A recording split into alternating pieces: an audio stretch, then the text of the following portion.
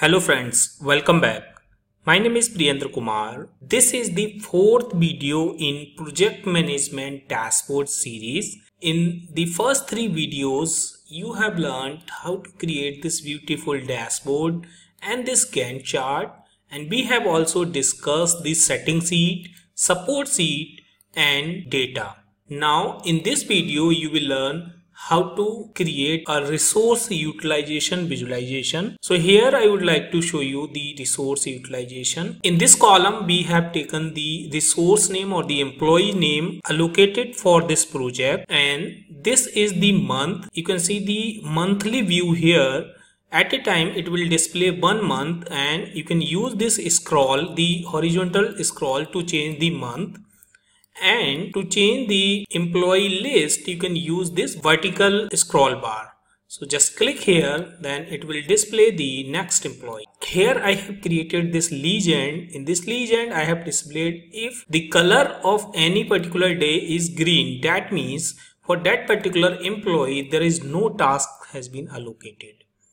So for the September 19, you can see for employee 7 there is no task allocated here. If the color is pink, that means one task has been allocated. So here for this employee 12, on 5th of September, one task has been allocated. If color is dark red, that means there is more than one task is there. We have used this gray color for weekend, and if there is any dark gray color, that means that is the holiday. So let me show you one example. For the October month. So here in October, the 2nd is holiday and 28th is holiday. And you can manage the holiday from setting sheet. Here we have given the holiday list.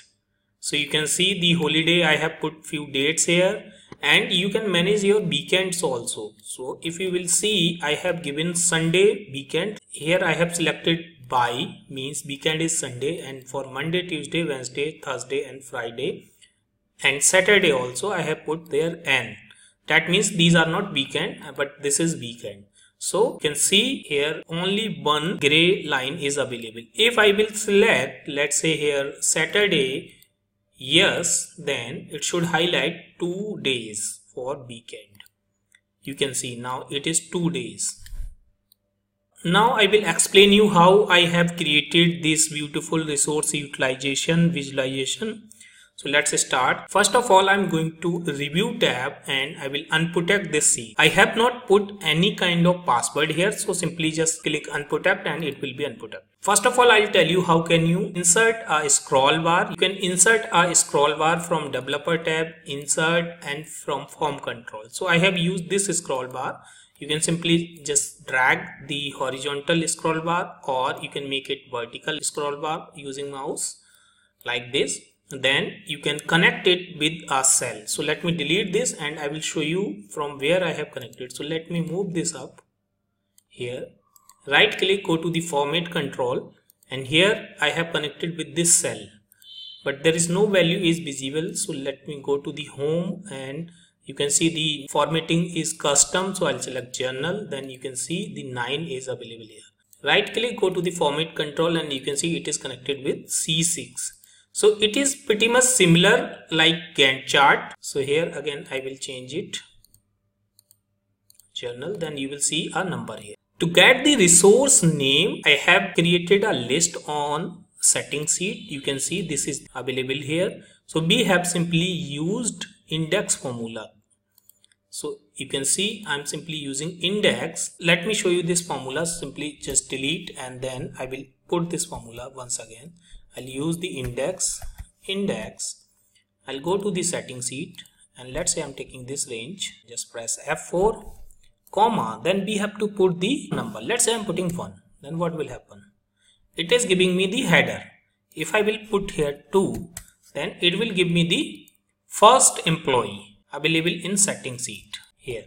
So we have to make this number dynamic. Then what I have done there, I have used simply this number and just press F4. Then it is returning the employee 5. I have added here plus row number, row, and then I have taken A1 and just close the. Now you can simply fill this down and paste a special formula.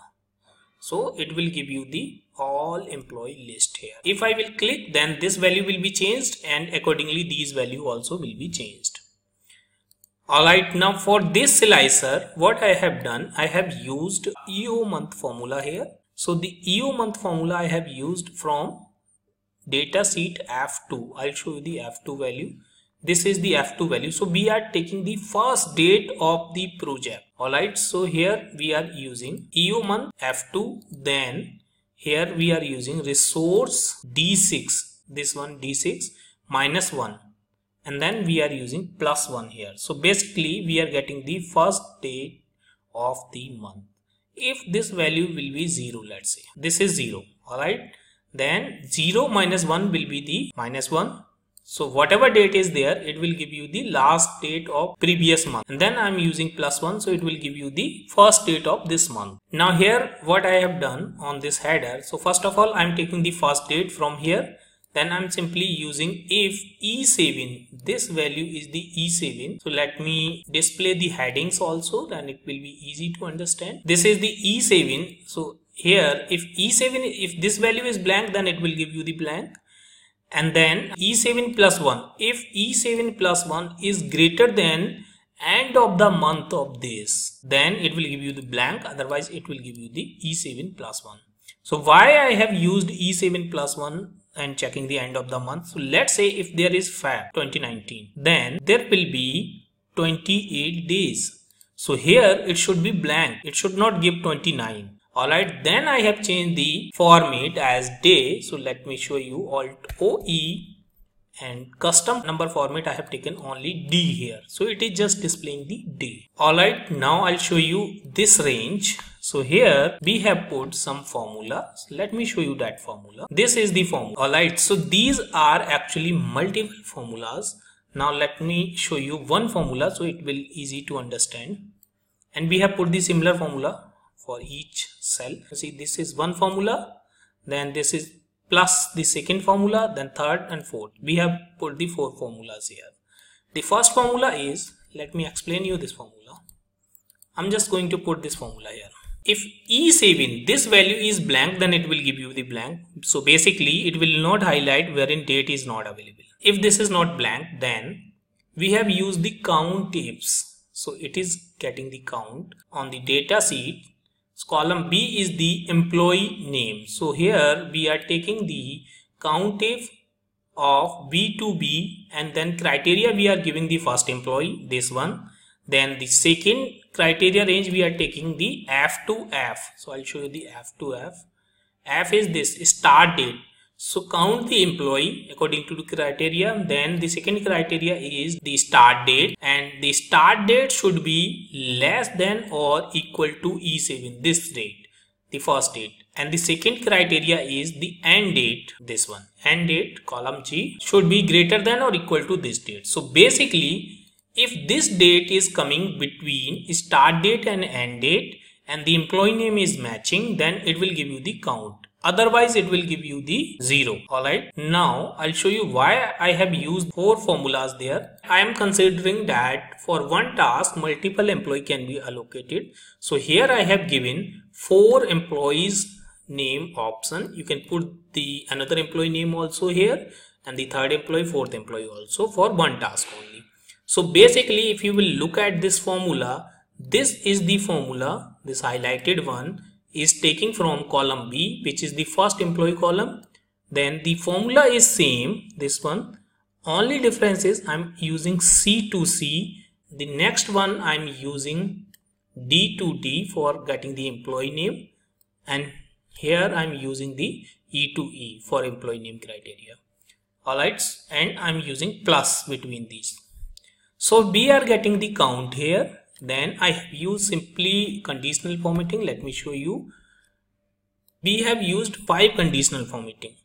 I'll show you the first one. It is pretty much simple conditional formatting. If you will see here, this is if the value is equal to 1, then it will return simply this color. We have used from fill effects and using 2 colors we have used it. Then the second condition is if the value is greater than 1, then it will return this color. The third one is this one.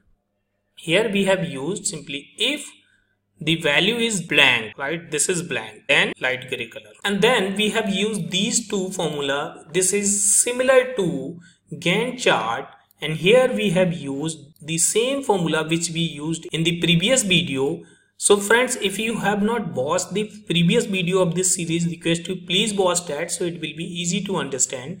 So I have used the simple Vlookup formula. Let me show you this Vlookup formula. Just copy. So let me put this Vlookup formula here. So basically it will return n or y. So if you will look at this formula, it is taking Vlookup, then lookup value we are taking the text as DDD, means it will return day of this date.